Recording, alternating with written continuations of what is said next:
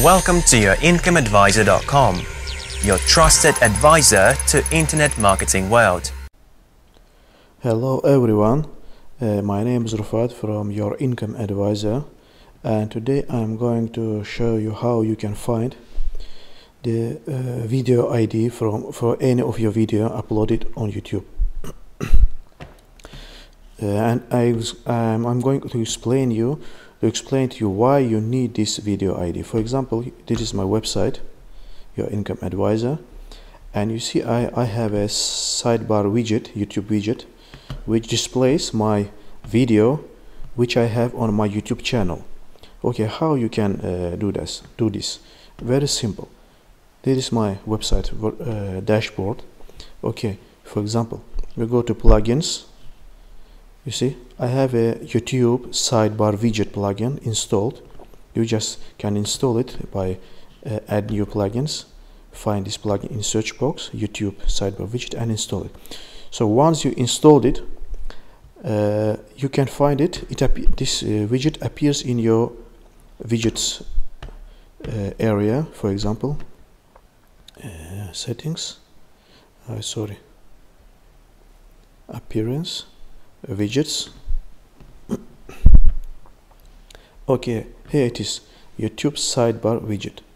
Okay, click on edit and see, this is my YouTube sidebar widget. Now it has three options: playlist ID, username, and video ID.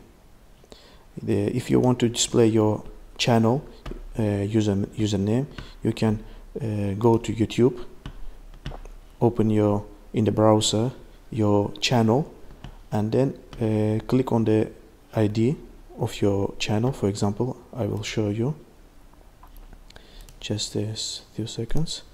This is my website. Go to contact me. Okay, so this is my YouTube channel. I click on it. You see, when you go to YouTube channel, the username which you see on the screen, username, actually it is this part of your URL, Your Income Advisor. This is the part of the URL which means username. You can take not all your complete URL, just take it only this ID, for example, and paste it here in this box. Or if you want to add here the video ID, which I'm showing you right now, the video ID, this is my as you can see, this is my website, this is my video, and the same video I opened in the separate window. So this is my link, the URL to this video. So you need to copy this piece of code, this part of code, which is after equal sign. You copy this,